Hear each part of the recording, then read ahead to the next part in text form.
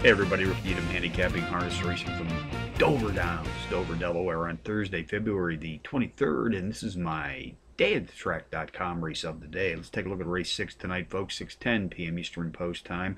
Tonight we have trotters racing for a purse of $6,000. Contenders number 6, Morong, number 4, Sugar Valley Alley, number 2, Windcrest, and number 8, Street of Dreams. Number 5, Morong, an Australian-bred entry. His nice overall speed for this trotting test tonight has posted a pair of power run wins in his last 3 starts.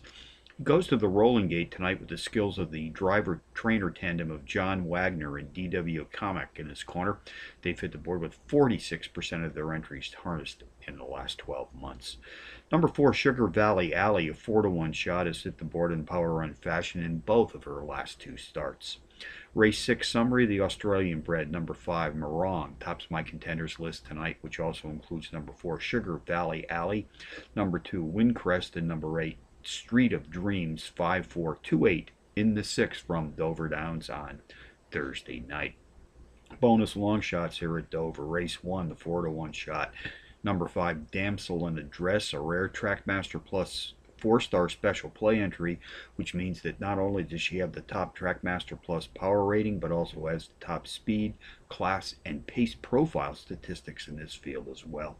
Race 12, number 1, Bradley's Astride, a 4-to-1 shot. The pace profile leader in this field tonight has hit the board in power run fashion in 2 of his last 3, including a power run win in his second race back.